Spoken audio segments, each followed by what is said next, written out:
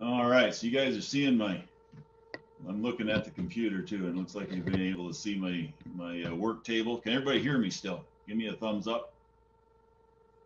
All right, super.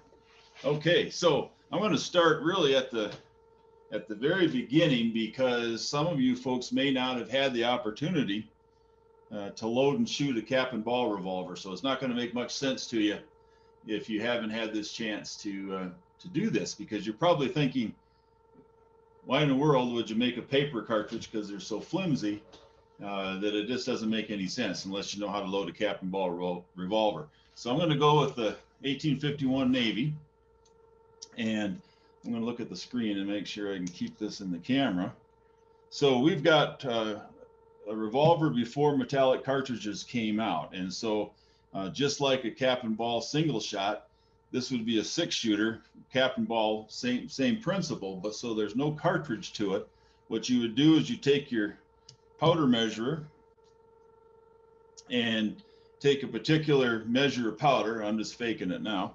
And when you got in this gun about 20 to 22 grains, you'd pour that in. Then you would pour your powder down inside one of the chambers, and then you take, let me find my round ball. Then you take a ball, and hopefully you can see that, and work that ball with powder under it. I don't have any powder under it, but if I did, I would then take my ramrod, it's called the rammer or ramming lever, and push that down on top of that powder charge. And I didn't do it because I didn't want to have to figure out how to get that ball out of there without any powder underneath it. There, I got it out. And then I would take a percussion cap, which looks a lot like those red cap gun caps, but it's copper. And I would put a percussion cap and I'd push that down on the nipple on the top, and then I'd have a loaded chamber. And I could do that 6 times, put the powder in it, put it back on half cock, put the powder in it, put a ball on, use my loading lever to ram that down. Let's see if I can get that where you can see it. So take my loading lever, push that ball down on top of that powder charge, and then I'd put a percussion cap on top of it. That would give me a loaded cap and ball revolver with loose powder and shot. And I'd have to do that every single time. So I'd have to load up my powder measure, dump it in, put the ball on top, ram it down, load up my powder measure, put the ball on top, ram it down 6 times until the thing was full. And now you guys that have shot Western Heritage know we usually load 5 because the firing pin is on the hammer on a single action Army revolver. And actually with the cap and ball revolvers, the way Sam Colt invented these things, there is I'm going to try not to point this right at you, but there is a notch, a slot in the hammer, a groove right down the middle of the hammer, and there is a pin between each of these chambers. And if I lower this hammer down on top of that pin, then it's locked, and I could actually safely carry 6 rounds in a cap and ball revolver. And you're not having it on half cock. You're not having it where you could bump it and have it go off. The firing pin is not over a loaded round. It can be perfectly safe and have 6 rounds loaded that way. When they went to the guns that loaded from the rear, there's no way to do that. So you just left one empty and put the hammer right down on the empty. So that's the way you would load a cap and ball revolver if you had loose powder and shot. If you are loading paper cartridge, you'd have them all ready to go. They're already preloaded. And there's an example of one right there. And you just drop it down inside your chamber, you swing it over, you put your loading lever down, and you're done. So there's not a whole lot of extra measuring. You don't have to measure it 6 different times, all of that. And it's much, much quicker to be able to reload. Once you've shot 6 rounds, you can reload 5 or 6 paper cartridges very, very quickly compared to loose powder and shot.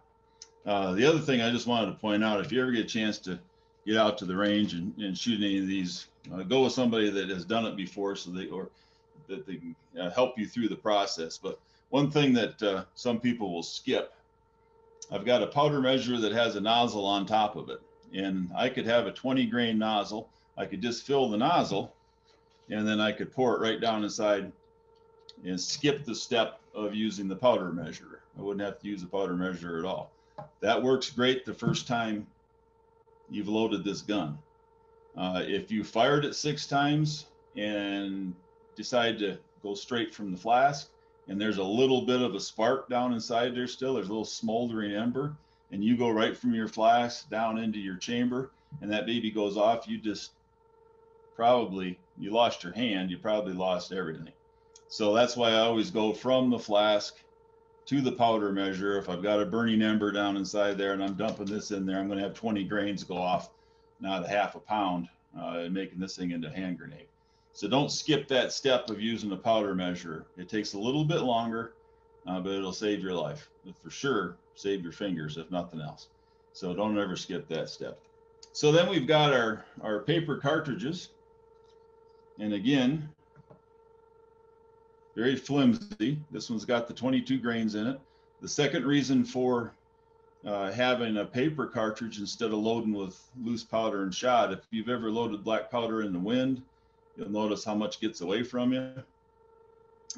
If you press your finger too hard down on top of a nozzle, you get a different powder charge. It's difficult to be perfectly consistent, particularly when these cartridges were being used, and a lot of times that was in wartime. And so in wartime, you're spilling powder all over the place. You got cannons going off. You don't know what's going on. If you have the time to reload your revolver, you couldn't be consistent. This gives you a consistent load because it's all measured out already for you and ready to go. It's already lubricated and ready to fire. Very flimsy. So there's a couple of ways to store these, and both of the ones I've got here that I'll show you are historically correct. So you've got a 3/8 inch, what I use is a Forstner bit, and built a little box. And so your cartridge would go down inside, the 6 of them can go down inside your box. I've got a lid, and the hinge right here is just a piece of cotton that's glued on the back. So you'd have a box of six rounds, fill your whole cylinder full. And a lot of times these boxes would come with 6 percussion caps, sometimes 7 in case you drop one as well. So you'd have 6 rounds, you'd have your percussion caps, you'd be ready to go. They'd be protected in a wooden box. And then that wooden box can be wrapped in a wrapping. So you'd have paper around it to hold it all together. This one's for 44 caliber 1860 Army. You'd have a pull string that's part of that, and so you just rip that thing open. You've got 6 rounds and you're ready to load. So that's one method, is the one with the top.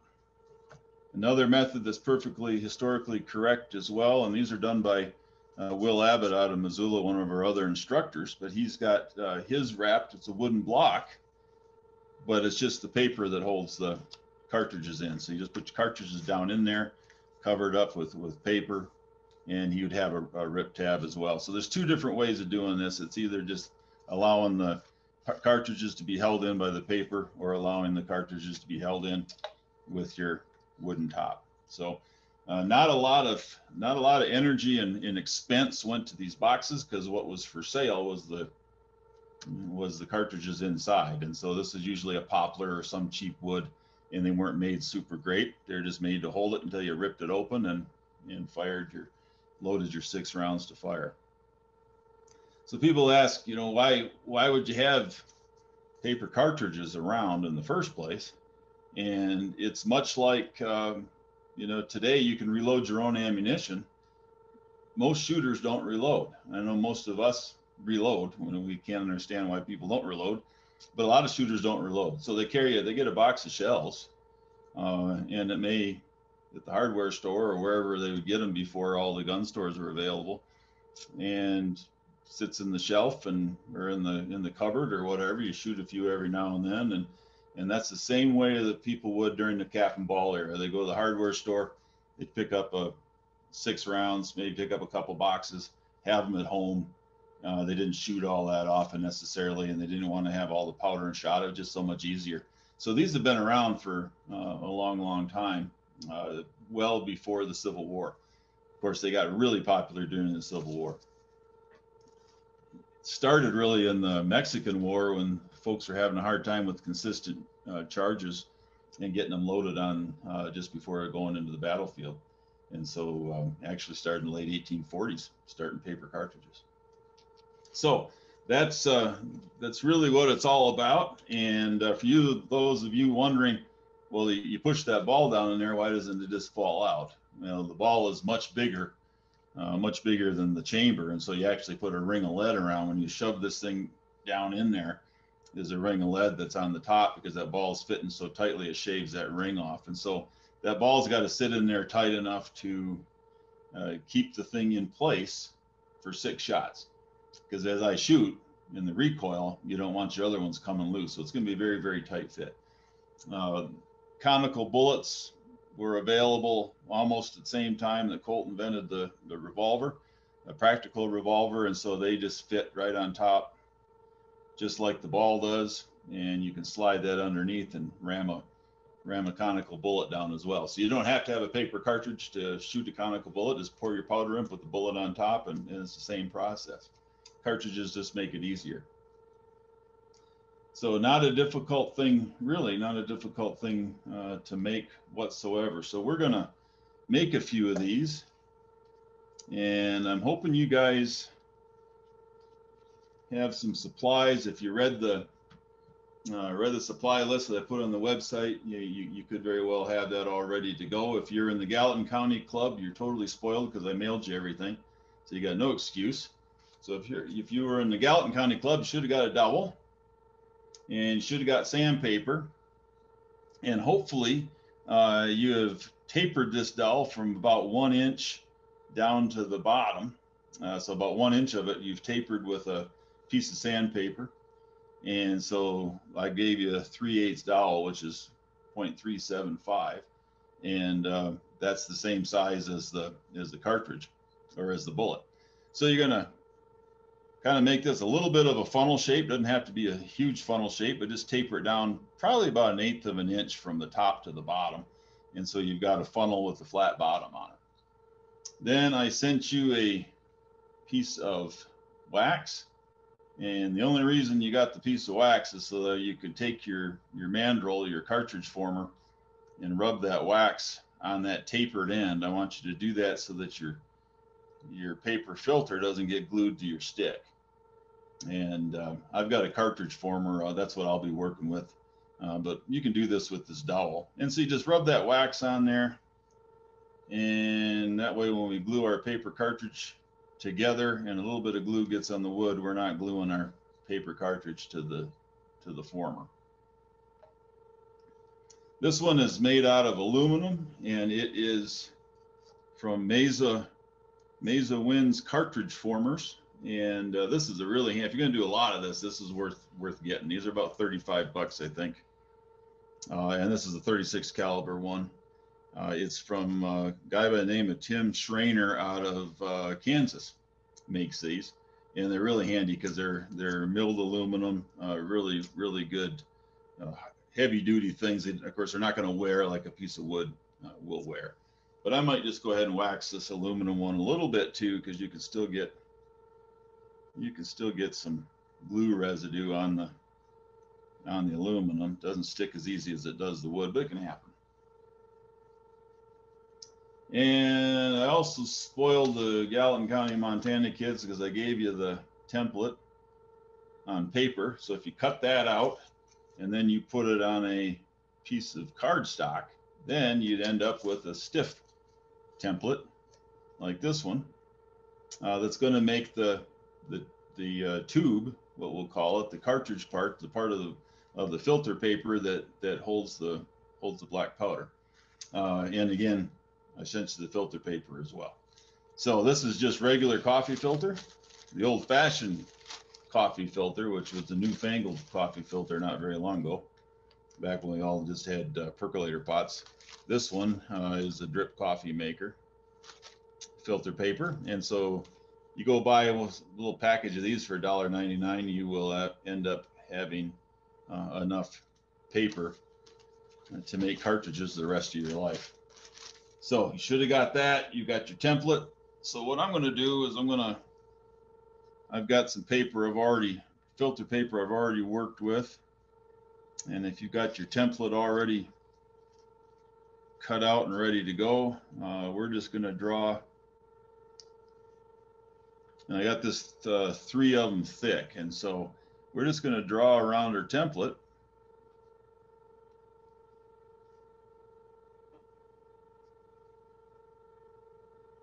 And do that twice. I've already done one, so I'll give you a chance to draw around your template. And if you have your paper, filter paper folded, you're going to be able to get as many of these things as you got folds. And so you fold it in quarters, you're going to get 4 of these at a time. I've got 3 of them stacked on top of each other, and I've nitrated this paper because these are the ones I'm making. We're actually going to shoot this spring, and nitrated paper will disappear within the chamber a little easier than unnitrated paper. So I just put it in a nitrate solution, let it dry. And so this should, hopefully, when these things go off this spring and we're out doing one of our field days, they will not leave any residue behind inside the chamber. So there won't be anything in there but burnt powder and a little bit of soot. So if you guys got your scissors, go ahead and cut out your paper. This would be the funnel part of it. And I'm going to do the other one as well. I got them stacked up 3 deep so I can get 6 out of here. Make 1 cylinder full.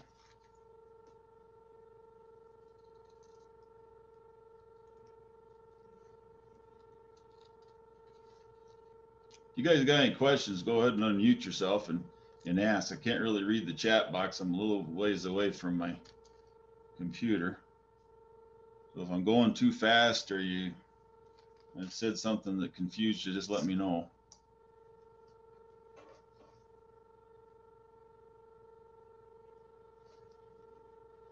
All right, we got Robert from Nebraska.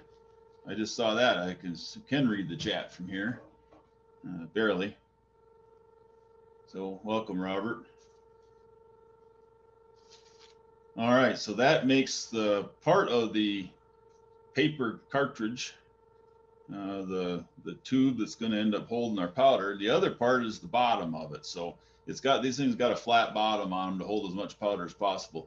So I've got another template. It's cost 10 cents, and it's just a simple dime. And we are going to, you could use a penny if you had to. It gets a little big, but we're going to make a couple of circle patterns here with our dime. So we've got 6 bottoms as well as the funnels.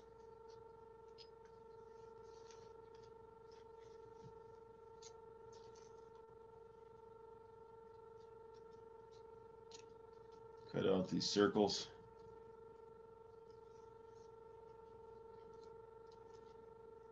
And, oh, Millie, did you happen to start the taping on this? I never remembered to turn on the camera. Well, if we missed it, I've got a YouTube video coming out that's going to cover this as well. So it's going to be just like this, only without an audience. It'll just be me and a camera.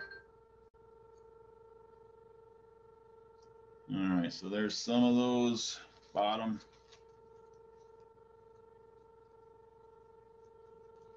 Cut out the other ones.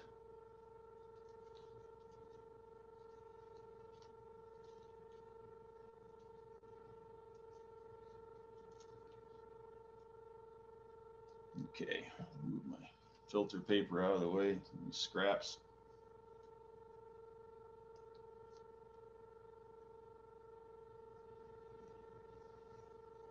Okay, I'm going to cut one more. I ended up having one of my bottom sheets not completely in the right place, and so I got 5.5 instead of 6 circles. Let me cut one more out of here.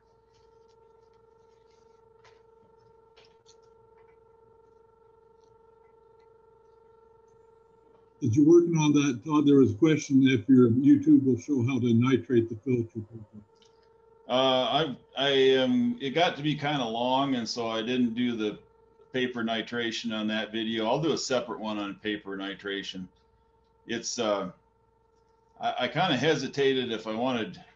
I mean, all of this stuff ought to be done with the leader present. That's why we're using coffee tonight with everybody out there instead of black powder.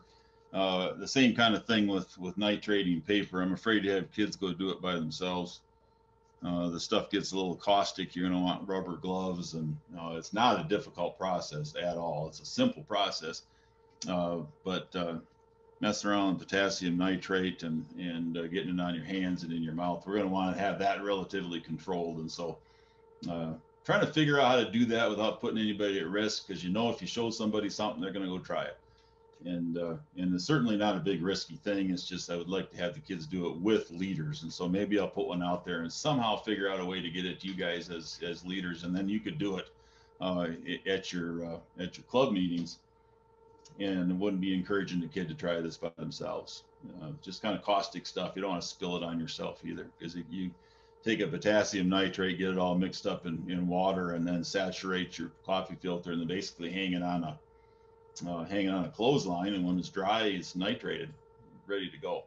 You can shoot these things without nitrating the paper. It's not the end of the world. You might just have to take a paper clip and open it up and dig around in there a little bit and pull the bottom out of it, just in case it leaves a ring of paper stuck to the bottom. So it's not absolutely necessary to nitrate it, but it does help with trying to leave as little residue as possible.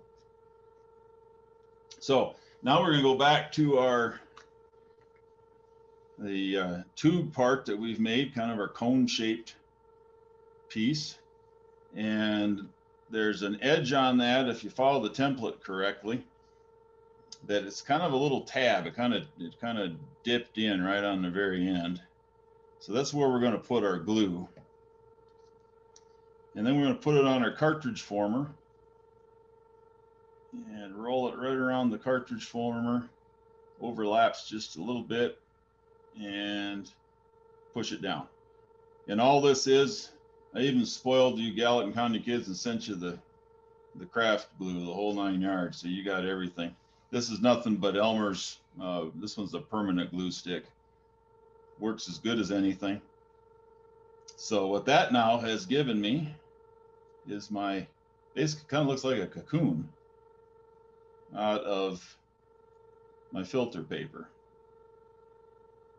So what I'm going to do next, since I've already got it on the cartridge former, I'm going to take one of my bottoms and I'm going to put this around just the outside edge. You don't want to get a lot of glue in the middle of this thing, because that's where your powder is going to set.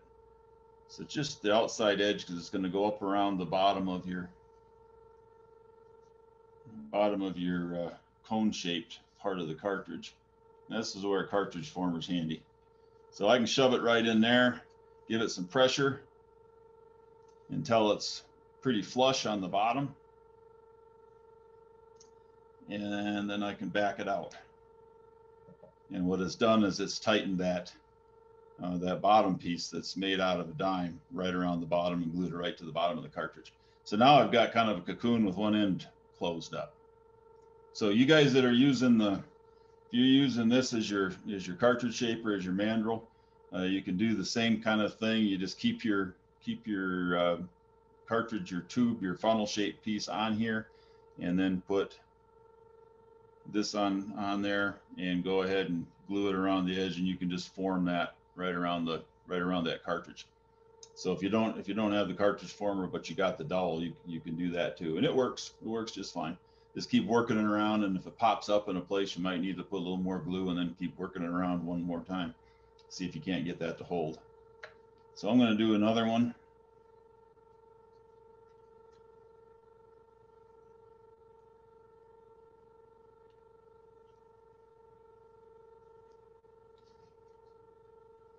And we'll just wrap it around. It goes pretty quick. I mean, it's kind of a tedious thing, but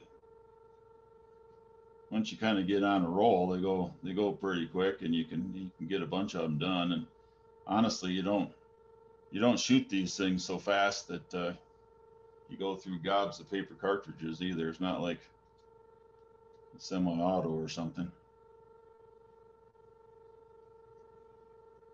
One nice thing about a cap and ball revolver, you can go a long ways in a few bucks. And I have noticed just recently, or actually the last several months,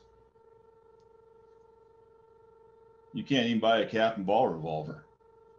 I mean, they're out of stock, for crying out loud. I mean, there's hardly anything in stock. You still get powder and shot and all of that, but I'm having a heck of a time even finding a cap and ball revolver that's available for sale. So it looks like if you go to Dixie Gun Works that they have theirs, and but then you press on put it in the cart and go look at the cart and they say out of stock. I called Valerie. We always get our stuff from Cimarron. I called Valerie at Cimarron, and Cimarron doesn't have cap and ball revolvers. So I guess we're in a buy-off period, and people have bought even all the way to cap and ball. So I'll just do one more. Hopefully you guys have a couple of these done if you're following along at home with your dowel. One of the reasons I chose to do this with 36 instead of 44 because it makes it real easy with the dowel, because our dowel is 3/8, which is 375, and our bullets are 375. Okay, well, that'll give me 3 of these things.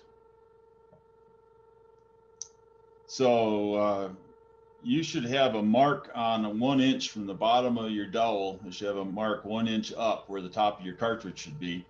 And I would guess, unless you're way better at this than I am, you're going to end up having wrapped it pretty close to that line, but not quite. And so one nice thing about this cartridge former is I've got a couple of grooves in here. It tells me how deep this thing is, or how tall this thing is supposed to be. And I can put a pencil lead right into that groove.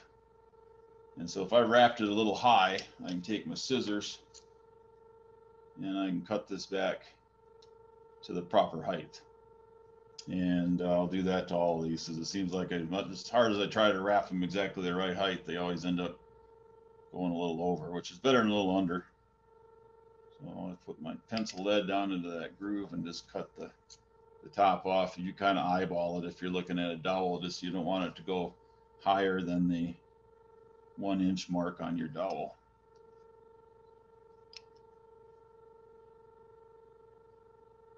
It's actually 0.96, but I wasn't going to get that finicky with you on your dowel. 1 inch is good enough. Okay. So now I got on the right height. Another place where these formers come in handy is now I got a place to hold that cocoon.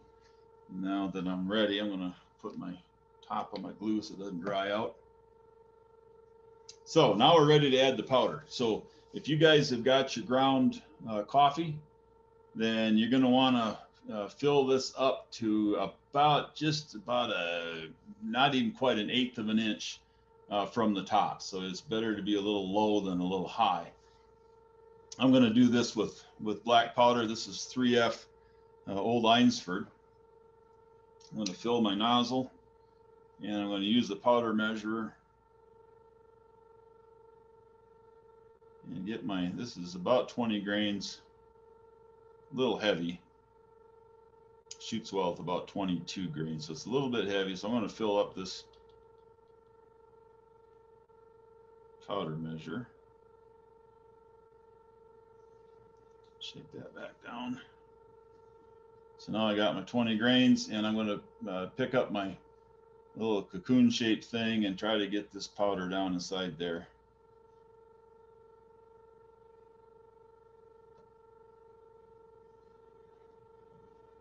And then if I tap it just a little bit, it ends up settling.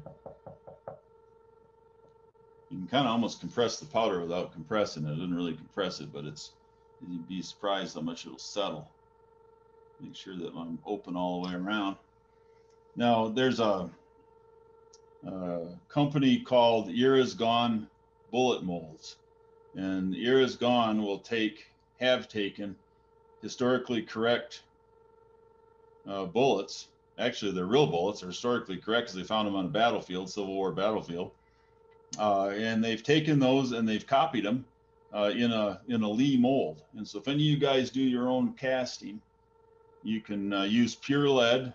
You want them pretty soft, and cast them into an Ears Gone bullet mold, 36 or 44 caliber. They've got them, and they've got them for dragoons. If you're shooting the Walker and the dragoons, they've got them for 44s for the 1860 Army. This is 36. This will go in the 51 Navy, like I've got here on the table. It'll go in the in a 36 caliber Remington. And the nice thing about them, this was actually the Colt Cartridge Works bullet, and it's got a, get my hand down, and it's got a heel around the bottom. And so if you've ever taken a look at a 22 shell, you'll see that the bullet is the same size as the case.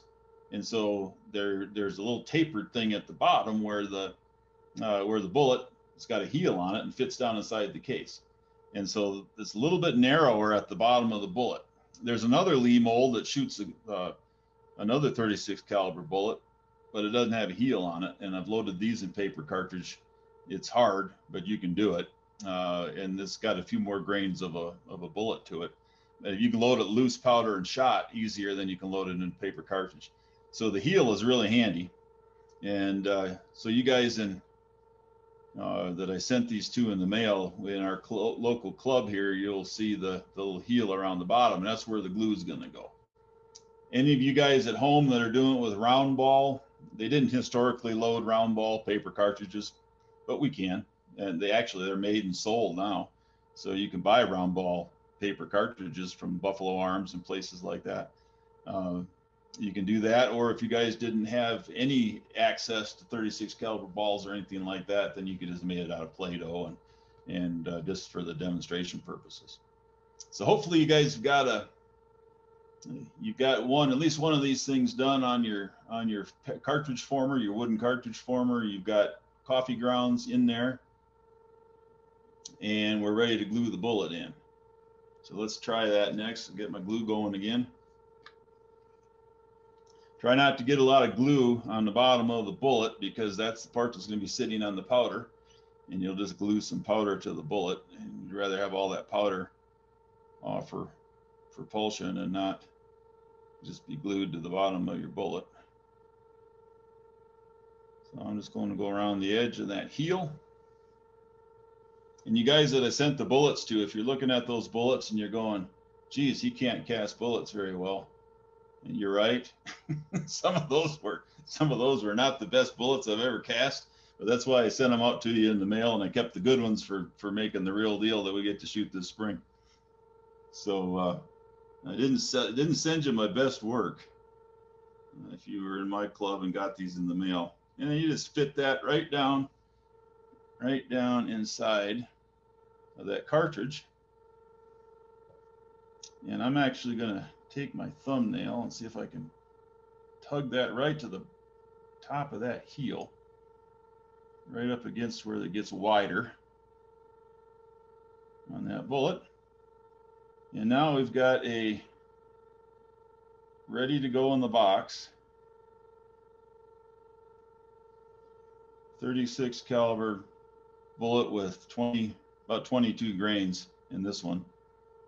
Triple F old lines for black powder.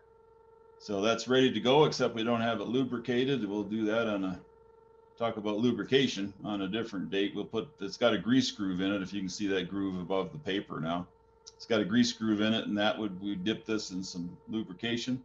That keeps your powder soft shot after shot. So when you fire one of these things with the lubrication, with the bullet lube on it, it'll lay down a nice coating of grease, and then the black powder fouling goes on top of the grease. And that keeps that black powder fouling almost like a toothpaste type consistency. If I just shot lead and black powder, it'd only take me maybe a cylinder or two, and I'd have the gun pretty well jammed up, because that stuff gets so hard and chalky you can hardly turn the cylinder anymore. And you lose all of your accuracy as well. So you could shoot a long time in a well lubricated bullet as long as the lube is making it from one end of the barrel to the other. So we would lubricate these, and then we drop them down in one of our wooden boxes, and then you could do all kinds of fun stuff. I've just kind of made up my own label, put it through the printer. It's called masking paper. You get that from Home Depot, or I don't know where else, but it comes in a roll, and you can wrap it all up and have them ready to go. And I don't care if people rip them open, because I can just print more. And so we'll do the whole deal when we get out to the range a little bit later this spring. So I'm going to do one more of these things. Anybody have any questions or any issues? Anybody got one done?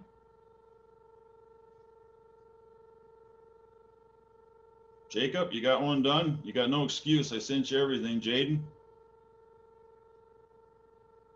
I bet you didn't bother to whittle down your dowel over Christmas, did you? Or whenever I sent it. Todd? Yeah. Dad and I got one done. All right. Who did? Bars. All right. Good. Good. Yeah, I can only see a few people. I was going to have you hold it up to the screen, but I'm not going to be able to find that.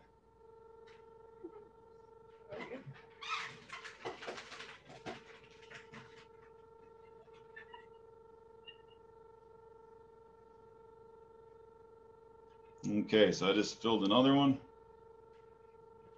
Make sure that I have the paper turning out, because if it turns in, I'll just catch that lip with the bullet and shove it down in there, and we'll get a good seal.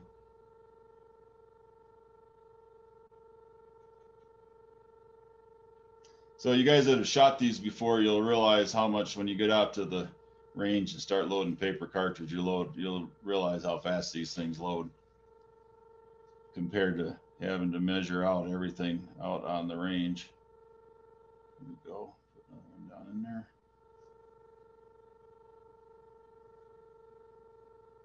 Yeah, that one's even better than the first one. So I got that all ready to go. Another advantage of the nitrated paper is on the bottom here, we've got two layers thick of the filter paper. And so we've got that, plus we got glue. And so a lot of times when you nitrate the paper, like you guys were asking about earlier, it basically makes the paper more flammable. And so when you've got that ring of glue plus 2 layers of paper, when it's nitrated, you have a better chance of having that all completely burn up because of those 2 layers right there. So it is helpful to have it, but it's not absolutely necessary. Like I said, you can take a paper clip and roll it around the inside, slide it around the inside, and pull out any residue you may have. And sometimes you won't have any, even with the unnitrated paper, you won't have any. So that's how paper cartridges were made, stored, packaged, and sold in the neighborhood hardware store. You put a few of these in your saddlebags and you were ready to go. You didn't have to have the loose powder and shot. You didn't have to try in the wind and the rain and the whatever conditions you're in, didn't have to try to reload with loose powder and shot. And Sam Colt had started out with a whole crew of men rolling cartridges. And so he had one of they always give Henry Ford the credit for assembly line. Sam Colt actually used assembly line techniques in making paper cartridges and other things as well. And so he had a whole bunch of men rolling these things until they got careless and had an accident. When you're working with black powder, a spark. Of course, they didn't have electric lights, and so they had fireplaces going in the winter too to keep it warm. They had lanterns, and anybody got careless, things could explode, and they did. And so then he went to a whole crew of women, and there's a couple hundred women rolling cartridges throughout the Civil War, and they fired millions upon millions of these things during the Civil War. And then unfortunately they had an accident with the women too, and I think 25 or 27 of those ladies that were putting cartridges together at the Colt Cartridge Works died in that accident. And so it didn't do Sam Colt a whole lot of good for his public image, and shouldn't have. It was quite a tragedy in a town in the 1860s to have 27 women killed in a factory accident. But the war was going, and they kept going and continued to make paper cartridges until metallic cartridges started taking over. And a lot of these Captain Ball revolvers stayed as Captain Ball revolvers, well into the cartridge era, because they worked really, really well. And they were built. I've talked to people that have original Colts, and they said the machining on those guns, thinking that was done by steam engine power or a paddle wheel and a crick, and they had precision equipment.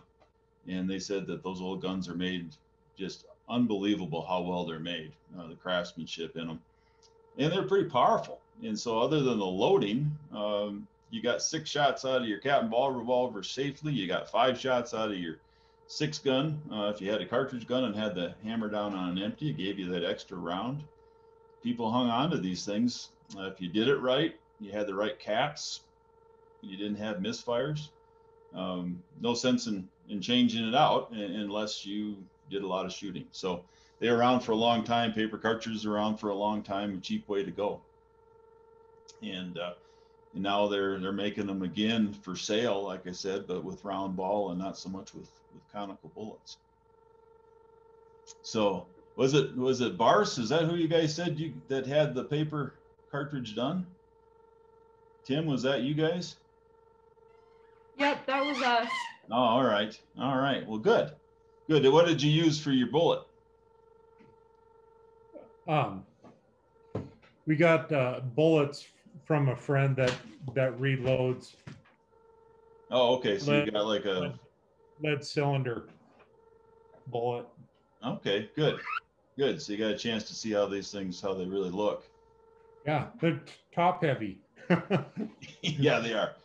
And they're definitely not something you just drop in your pocket. Right, they would be gone by the time you needed them. You'd have a bullet with a little bit of paper glued to it, and that's all you'd have left. Right. Yeah, that's what I was going to say. Is that's why that box is so important to store them in. Yeah.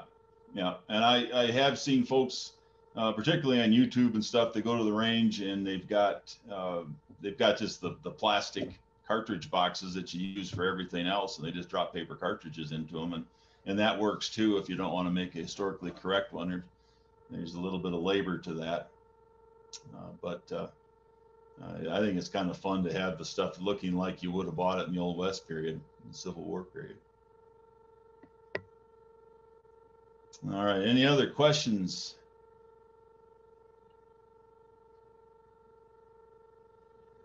Anybody got anything you want to put in the chat box? Sam Veltkamp, you got a bullet made? I already made some. You already made some? Yeah. Sort of. Yeah. Are they made out of coffee so that when we shoot them this spring, they just smell like Starbucks? Made a few that look terrible. There's a little bit to it. So, yeah. How about Jaden? How'd you guys do? Come up with anything? Joel? I bet Josiah's got them all done. Yeah, we got a few of them made. Excellent. Good deal.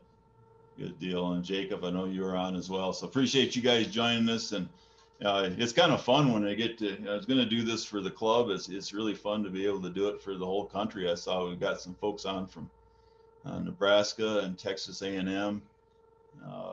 Where else? Idaho, Jim's on. So good to see you guys. And next month we're going to go to food. Oh, Sam wants me to show my face. I got my cameraman here doing this. Okay. So next month we're going to go to food, do the pemmican. And so that's a Native American jerky-like stuff that would have had nuts and berries and all kinds of stuff mixed in with the meat. And we're not going to use chewed buffalo meat because that would be something that your mother would do if you were in one of the tribes that had pemmican. Your mother would tenderize it by chewing it and then would spit it out and then would mix all the berries and nuts together and into the meat and then would spread that out and then they dry it.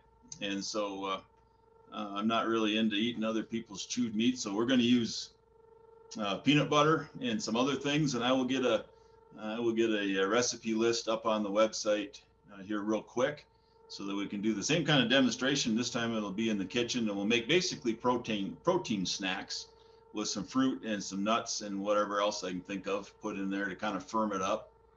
They won't be like jerky. It'll be a little stickier than jerky because we'll use peanut butter as a major protein source instead of bison. And we'll have to probably roll them in wax paper so you could have them as individual snacks or something, but you can actually use those. So we'll do that next month, and then we're going to do bullet lube in March. And I don't know, I haven't quite figured out what to do in April yet. Maybe we'll lube bullets in April, so we'll use the bullet lube and actually lube the bullets from there. So with that, we will see you guys in a month. Trying to remember what the date is. I didn't look on the website. It's the about the same date in February. What is it, 21st or something in February? Anyway, we'll be back on a Monday night. Check the website for instructions, and we will see you guys then. You guys in Gallatin County, I'm looking forward to being able to mask up and get together, hopefully in April. If not, we'll do it in May and get back out to the range and get some shooting done, and we'll shoot up some of these things that I created this evening. So I'll see you all guys all in February. Yeah, I love All right, thanks, Todd. Thank bet. you. Sure. Great job, Todd. Thanks. You bet. Thank you. Hey, he's outside.